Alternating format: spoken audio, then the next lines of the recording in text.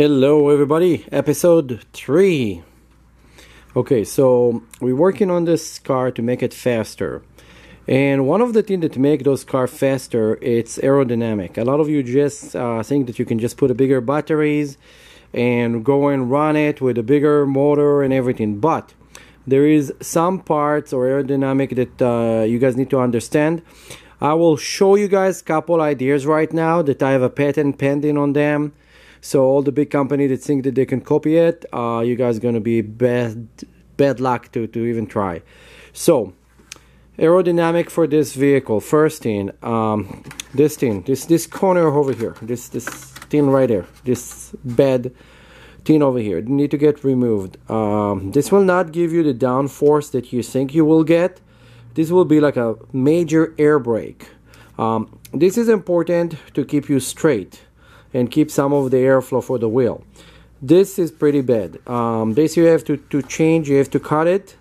It's too bad that we don't have like a testing, like kind of air tunnel that we can actually put it with some smoke and show like how this create like such a big turbulence that it's literally like a parachute in front of the vehicle. Then I got over the entire vehicle and I thought, how can we make it faster by changing aerodynamic parts? Now, I deal with aircraft since I was a kid. I know a thing or two about aerodynamics, so I'm trying to apply some of it here. So please pay attention. Don't forget, if you did not like, subscribe, and share yet, start doing that. Okay, so first thing first. This is our car. This is our motor that we put on it. We have the big motor right there. I want you to pay attention where the motor sits. So the motor is there. We're going to close the thing on top, and you see this fake vent over here. This is a big problem. Okay, this aerodynamic, again, aerodynamic value of a corner that is actually, you can, anything that you can push your finger, it's a bad thing. You need to cut it open. Okay, all of you guys, I don't care, whoever thinks that you know what they're talking about, obviously they don't. Cut it open. Let airflow on your motor. 100 miles an hour air, cool down your engine, cool down your motor. We used to make it for nitro engine, cut open holes to cool them down. And what will happen is the air is going to flow from here, need to get out from somewhere. And we're going to go there in a minute, okay? So, open this thing up. Open that thing out. You must open it, so you're going to have like airflow inside of the vehicle. Again, those corners here, those are air brakes. If someone assuming that I don't know what I'm talking about, just put some fan in front of your car and take like a charcoal or something, light it, shut it off, hold it with a needle nose plier or something, blow some air and see what happened here in this area. Now, so we're talking about opening this hole, we're talking about opening that hole, okay? Now, the air that's gonna go from here need to get out from somewhere. This somewhere could be here, where they put the fake vent. I believe that they don't make those holes for a reason that it's just gonna cost them a lot of money to do that for every car. So they're not gonna do it for you, even though that they can just laser cut it. And then it's going to weaken a little bit the structure, but it's not a big deal. You can actually put something to reinforce it. It's not a big deal. Now, here, those 3 steps. If anybody noticed, those are closed. Those things on their first ARRMA Typhoon, those things came closed. And then I cut them open in one of my videos and on version 2. And amazingly on version 4, they already come pre-cut from the factory. I wonder why. So you have to open it as well. So what will happen is the airflow from here will cool down your motor. Some of it will come from here, cool down your batteries. You have 2 big batteries sitting here. The airflow will cool them down, helping you with your entire system to get it cooled down. Now they did make on the back of this, there is those exhaust holes, but it's funny that there is exhaust holes where we don't have actually entry. So just so you guys understand common sense, those exhaust holes for air, heat to come out. Why will you do exhaust holes on a vehicle when the front is completely closed and there is no opening for air underneath? There is no air intake going anywhere, and we're going to get to that in a second, okay? Now, so I'm going to cut this, and what I'm going to do, I'm going to 3D print a cover for the motor. Instead of putting a fan, I'm just going to make a 3D print of a cover, a sleeve that's going to go here from the air intake. So I'm going to save the weight of another 2 fans here and a battery, and you don't really need it because 100 miles an hour air is much more than the speed of your fan that turn it about 20 miles an hour, okay? Just so you guys understand. So we're going to have air flowing from here, from this. We're going to make a sleeve going there, covering that, and it's going to cool the motor down, okay? This is one. Then the air can keep flowing, cool down your batteries, and then when it's done, it's going to go through the back, and this is when it's thrown through the back, it's going to end up getting out from those holes that you already made, okay? This is a little bit about aerodynamic, okay? Please stay tuned. Don't leave yet, okay? We're only starting about aerodynamic. This is very important. If you do this, you're gonna go faster. Having holes in your car will not slow it down because air going through it.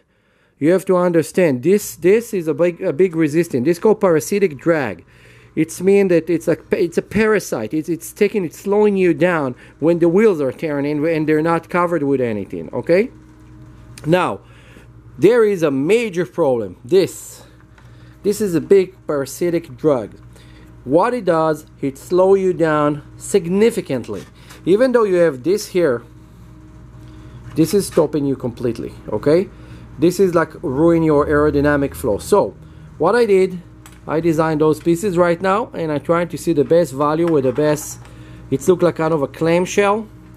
And what I'm gonna do is, those things gonna go right there, and I set it up so it's gonna be able to fit here on this screw on the top, the screw that actually hold the shock in place.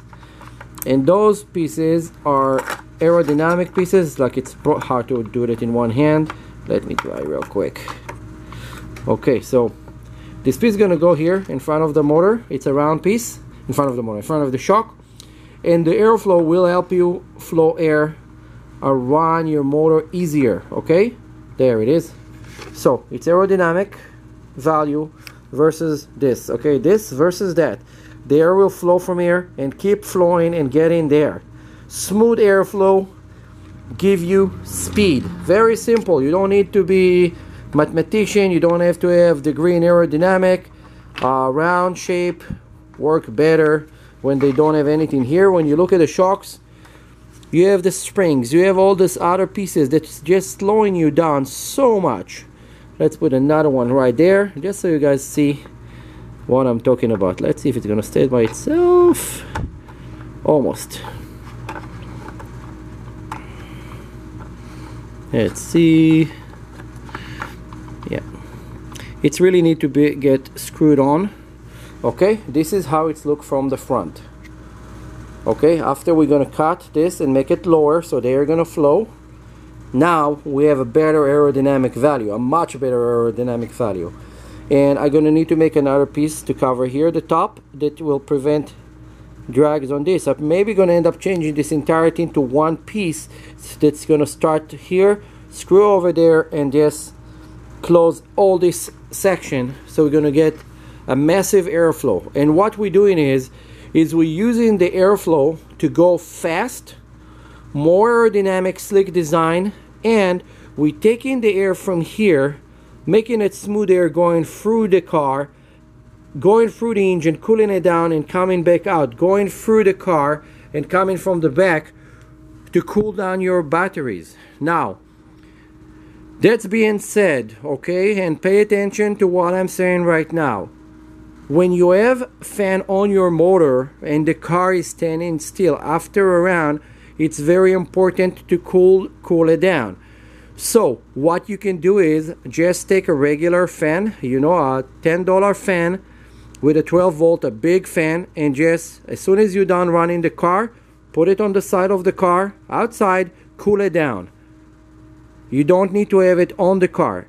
Take the weight of the fans, take the weight of the aluminum housing for the fan, take the weight of the extra battery that we have to put. A lot of people using another 7.4 all the way to 11 volt battery just to run the fan. Nothing to do with the car. They're not hooking it up to the power of the car, to 6S or 8S, just not to slow it down. Okay, so this is something that's very, very, very important. Okay, so I hope I help you. Please like and subscribe. Watch the next episode, because next episode I'm going to do experimenting with some electric speed controllers with ESCs. I'm going to start with 150 amp cheap one that you can actually get anywhere, like it's like Hobby Wings I got from Red Cat Racing, and I'm gonna try, and then I'm gonna go all the way and test it with the XLX2, the 8S, and see what the difference, if it's actually worth the money to spend it. Like, subscribe, and share. See you in my next video. Bye.